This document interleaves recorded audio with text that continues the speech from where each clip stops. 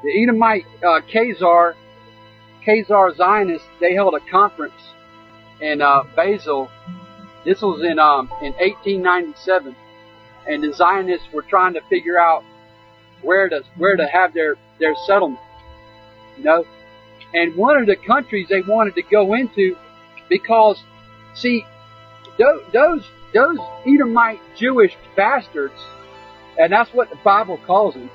Those Edomite Jewish bastards, they know, their scholars know the scriptures, and they know that none of those prophecies are talking about their people.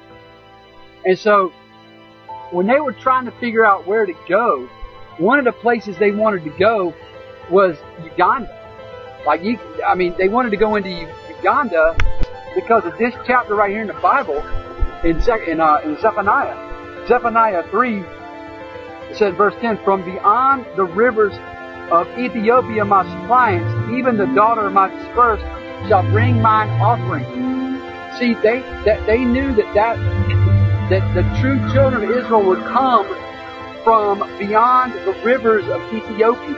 So the KHAZARs, one of the places they wanted to go into for their homeland, you know, was Uganda. That shows you what kind of filthy, damned devils these people really are. Because they know what the Bible says, and they know they don't fit it.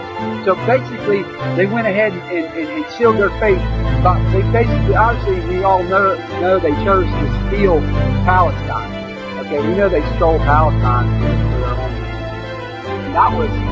And see, the joke's on you, KHAZARs, because you sealed your fate by doing that.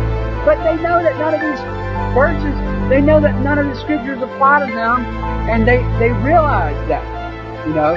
So they were trying desperately to make it look like, you know, that they would come from beyond the rivers, the rivers of Ethiopia.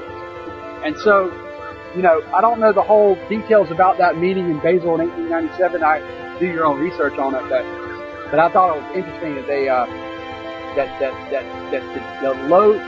the deception and the propaganda, you know, I'd go on a limb to say a whole lot of people don't know that history. You know?